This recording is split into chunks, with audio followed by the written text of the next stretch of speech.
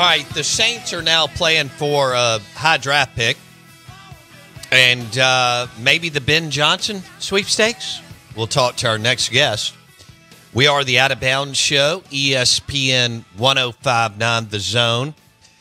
Game day at Martin's in Livingston is awesome. Beautiful restaurant, bar, TVs everywhere.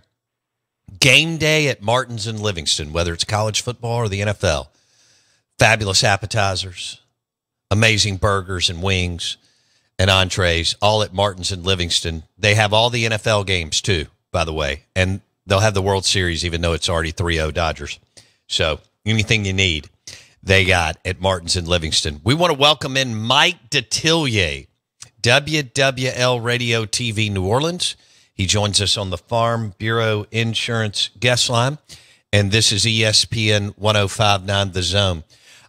He won't be the only one, Mike D, but now that we know that the Saints will be making a move, what do you think the offensive coordinator for the Detroit Lions is one of the super hot names? Do you think it will be kind of the first one to get there? What do you think the sweepstakes will look like to get Ben Johnson from the Detroit Lions? It'll be a lengthy line. I mean, because he is, he just is that hot guy now. And so I think it'll be a long line to get Ben Johnson. And he'll have his choice of where he wants to go as a head coach. And he turned down a coaching job last year. He did. So he goes to show he ain't particular.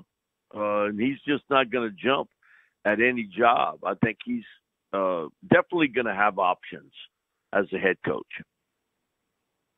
All right. So Ben Johnson will be on – Mickey Loomis, we're both confident in saying Mickey Loomis will make this hire, right? I would be shocked if he didn't. Yeah. He's in a position where Mickey's going to make that call when he decides to walk away from the Saints. It won't be the Saints telling him.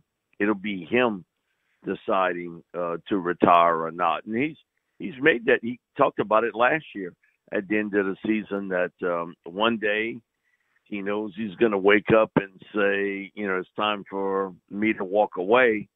But that isn't – he made the comment that it wasn't that day. So it'll be his call on when he wants to walk away. All right. So he's got Miss Benson's ear. He's in the family like you've told us. He's a part of the will, all that. Is there another guy or two, Mike D, that you think may not be as red hot as Ben Johnson, offensive coordinator for the Detroit Lions, but is there, and I don't know if you're thinking Vrabel too. I think he's a hell of a coach, but is there another guy or two that you look around the league and say, hey, these two are going to be highly coveted too outside of Ben Johnson, Mike D? I think it'll be an offensive-minded coach. That has been the trend. I do think that Mike Vrabel will get another shot at this as a head coach. Not exactly sure where. I think for a lot of people, they're going to be surprised. The list for, the one name that gets brought up all the time, Bill Belichick, will be short. If not, he's not on any. Now, I just think, if he was going to get hired, Arthur Blank would have hired him in Atlanta. It looked to be the spot. But the thing with Bill Belichick is, and the resume is impressive, but he also wants full control. He can say what he wants that, I'll take a job and don't have control over personnel. And if you believe that, I've got mountain front property to sell you right behind my home here on the bayou. Come on. He has been so bad drafting players throughout the years since he really has taken control. He does not listen to his scouting department or coaches or anything else. It's his own sort of whim on who he wants to select. Don't be surprised that he gets zero calls about a head coaching job. I hope Jerry Jones doesn't call him, Mike D. No, Jerry's. that wouldn't work because Jerry wants to run it. Jerry's not giving up control to anyone. And so you can be friends with somebody. You can be drinking buddies with somebody, but it doesn't mean you want to work with them. Okay? So I've always felt that way, when everybody was talking about Sean Payton maybe leaving to go to Dallas. I knew that wasn't going to happen. Jerry was never going to give Sean a tremendous amount of control because he wants it. So why would he give it to Belichick? He's not going to do that either. Okay, everybody thinks Belichick's just going to walk in and all of a sudden he's going to put his hands on a team and they're going to get better. Well, if that was the case, how come he didn't do it in New England once Brady left? Right. He couldn't do it because he's not a really good talent evaluator for all the pluses with him. And I think he's a tremendous defensive coach, maybe the greatest of our lifetime. He never really kind of caught up with the way offenses are in the NFL today. And he's not really good because I've had someone who coached with him tell me he's much better with veteran talent evaluation than with college talent. And I've heard stories that they've had second-round pick grades on players that they have picked in the first round. But he liked him for whatever reason, and so that's where they went. So I don't think that's going to work. And I think Arthur Blank was told by Robert Kraft and people who had been working with him, hey, get ready. If you hire him, he's going to tell you everything you want to hear. And then once he gets there, he takes control. He's going to be the head coach, general manager, everything. And again, unbelievable resume. But, he did that with a guy that maybe is the greatest player we've seen in our lifetime. That's Tom true. Brady. That's true. And then once Brady left, he could not get that magic back at all. And it fell apart real quick. And you look at that team, Gerard Mayo's just trying to, get his head above water, which shows you how bad the Jets are. That they could, the Jets couldn't beat them. And for, a lot of people, fire the head coach. It's the same stuff I heard in New York, with Robert Saleh. They fired him. They placated to Aaron Rodgers and got him Devontae Adams. They finally got the contract ready, and they got Hassan Reddick. They got the same record the Saints have. They 2-6. Exact same record.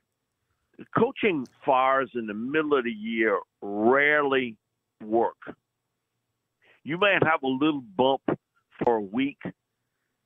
All you're doing is to placate to the fans because they want people fired. But it doesn't work because guess what? The same people that are coming up with game plans and coaching the players are still there. You can't fire the entire coaching staff. Yeah. Can't do that in the middle of the year. You can't fire a team. So you have what you have. The only Superman's not coming in, and he's not coming to save the day for you. The only people that can save you are the people in that locker room. All right, Mike D, let's say this plays out. Saints have a top 5 pick. It doesn't look like anybody's going to beat Carolina on the race to the bottom. But let's say the Saints are, somewhere in that, 3 to 7 range or something. I know it's early, but they go out and get a new coach on the offensive side of the football, Ben Johnson or another hotshot OC. What direction do you think they should go if they have a big-time top pick? You got to go quarterback. You have to. You got to rebuild your offensive and defensive lines. But for me, if I got a top 5 pick, I have to go quarterback. you might be your only opportunity to get one of those top guys. You got to be bad before you can get one. Cincinnati wasn't a great team. They got Joe Burrow. And they became very competitive real fast. You look at the Commanders, had the second overall pick in the draft. You got Jaden Daniels. You're pretty competitive at this stage. And Jaden's just magic. And you can see it. And he's the coolest cat out on. You almost got to take his blood pressure to make sure he's still breathing. That's how he is. And I think the greatest example is, if I'd have told you this a year and a half ago, that the Houston Texans are one of the best teams in the NFL, you'd have put me away. They got C.J. Stroud. But they got the right coach in DeMeco Ryans, and they got the right quarterback in C.J. Stroud. And sometimes it doesn't work that way, and we're watching something happen that is rare in the NFL. A rookie quarterback not playing like a rookie. He's playing like a seasoned pro. We saw it last year with C.J. Stroud with the Houston Texans. We're watching it again with the Washington Commanders and Jaden Daniels. He looked like he's done this 8 or 9 years. I mean, that is rare in the NFL. Rare to see it. Most of the time, these guys struggle. Even Caleb Williams. And you saw it. I mean, he's going to ride the roller coaster. At times, he shows you he's got a lot of skills. And then other times, he's way off with throws. We're seeing it with Drake May. Sean Payton seeing it with Bo Nix.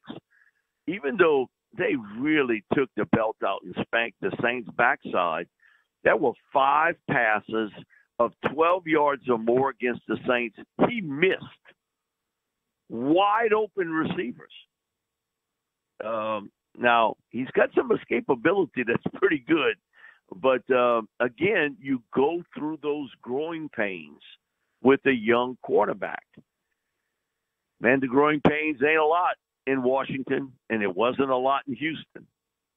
Both that is something we don't see a lot. We saw it a few years back with Dak as a rookie with the Cowboys, that he came in there and he played like a veteran. But they're few and far between to see that type of thing. I know Peyton Manning says this at Manning Camp every year. He has all the counselors, and, it's anywhere from 45 to 55 starting college quarterbacks. And, he goes through this long speech and he ends it with, I ask you guys to do one thing for me, and that in your rookie year, you finally eclipse my interception record as a first-year starting quarterback, which is 28. He said, I've held that record way too long. It's one of you guys' responsibility to break it. Man. And think of that. Who was more prepared to play in the NFL than Peyton Manning? And he's got more interceptions than any other rookie quarterback in National Football League history. Yeah, what was it, 31, 32? I think it's 28. 28, okay. Yeah, I've heard him do those interviews. In fact, he did one this summer and mentioned it again. He said if Eli would have not sat the first 8 games, then he would have he was having fun with it, but he said if Eli doesn't get to sit the first 8 games of his rookie year, then he would have broken it. He said, I had to play all 16 and they never would pull me, which I thought was funny. Here's the other story, and I didn't know this until 2 weeks ago. I sort of forgot about it.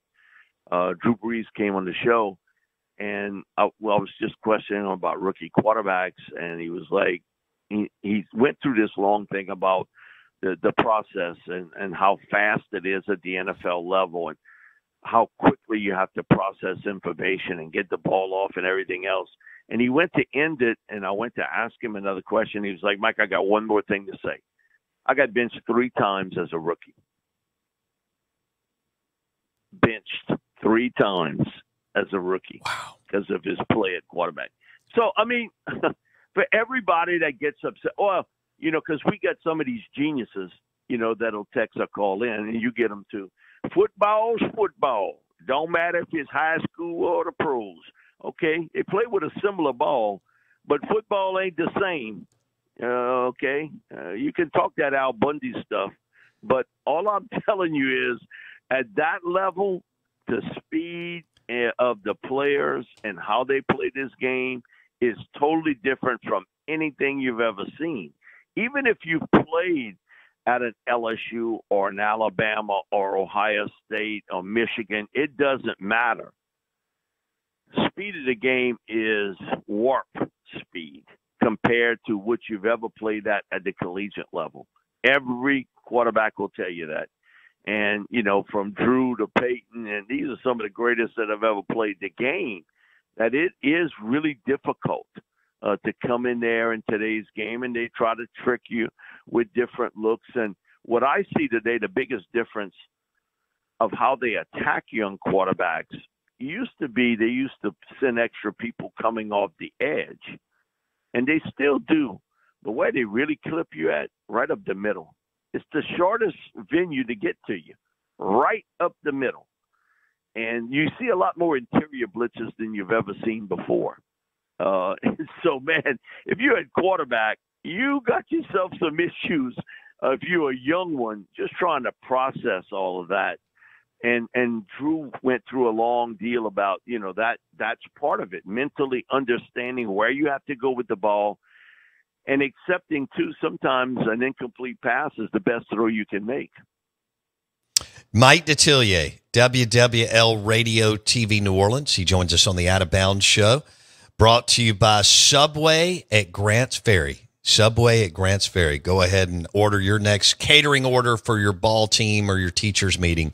It's Subway at Grants Ferry. Mike D on the Out of Bounds show and the Farm Bureau Insurance guest line. Mike, LSU will take a week off. And then they'll face Alabama in an elimination game for the college football playoff. Do you think that Brian Kelly, Nussmeier, and the defense and everybody else will respond in a big way? And do you expect one hell of a ball game at night in a week and a half?